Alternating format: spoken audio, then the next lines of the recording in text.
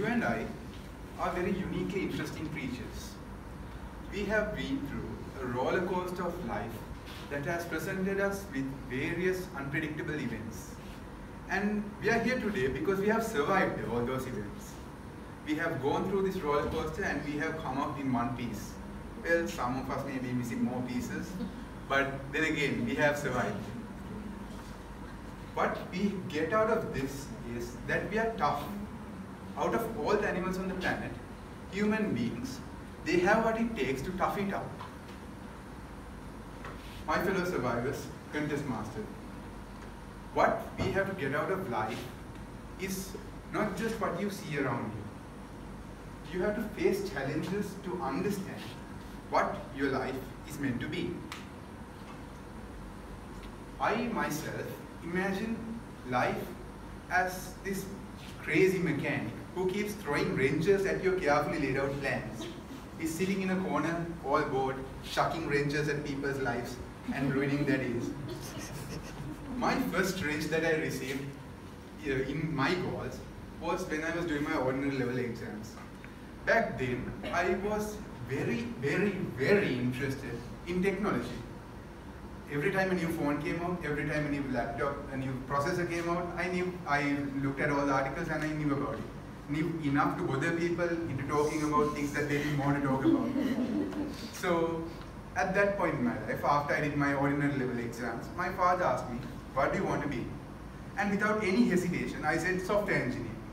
At that point, I didn't know what a software engineer did. Well, I did know what he did, but I didn't know what you required to go there. So, after some time, at the middle of IT diploma, I realized I couldn't do software engineering at all.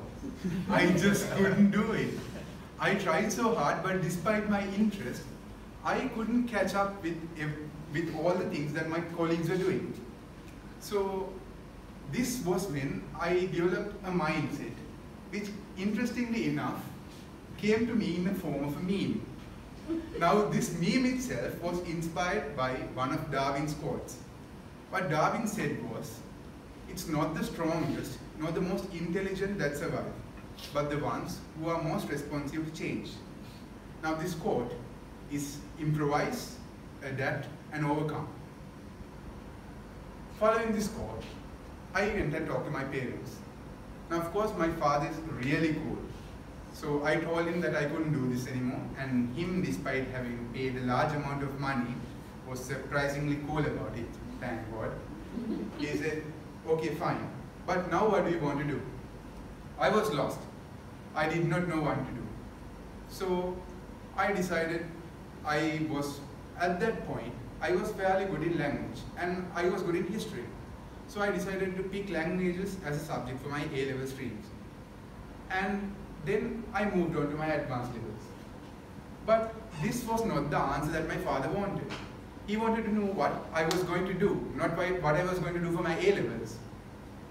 But at this point, I thought, what could I do with what I have?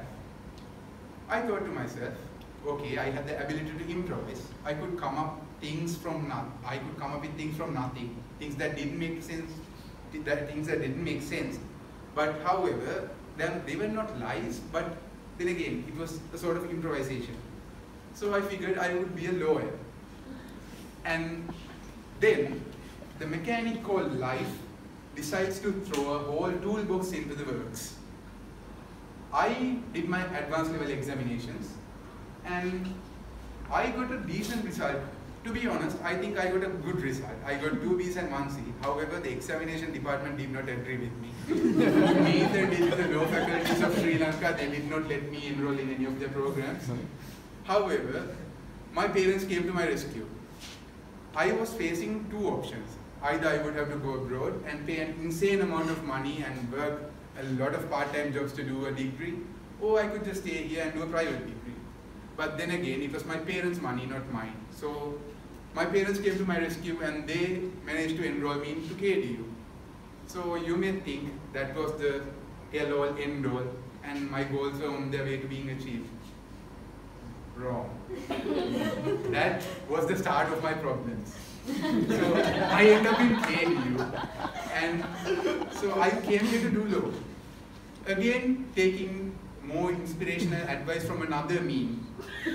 I thought that university life was going to be easy because apparently in school we had the mindset that we were doing subjects that were not relevant or would not be of any use to us in our life.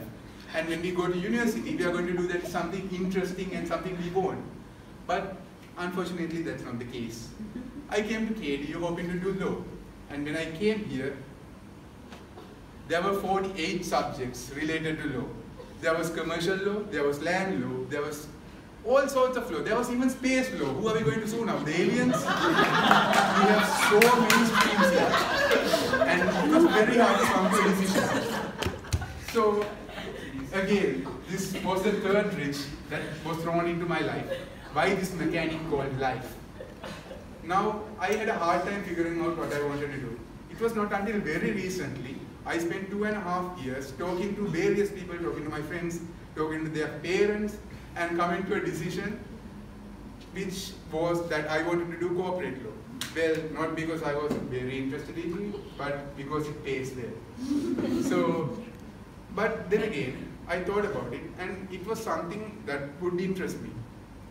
Now, what we have to understand from this is, life is not always easy. It's never going to be easy. You may have smooth running phases throughout life, but there's always going to be that mechanic waiting to throw a car in your works.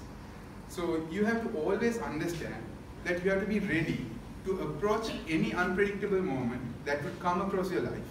So always be ready to improvise, adapt, and overcome. Or do you think this?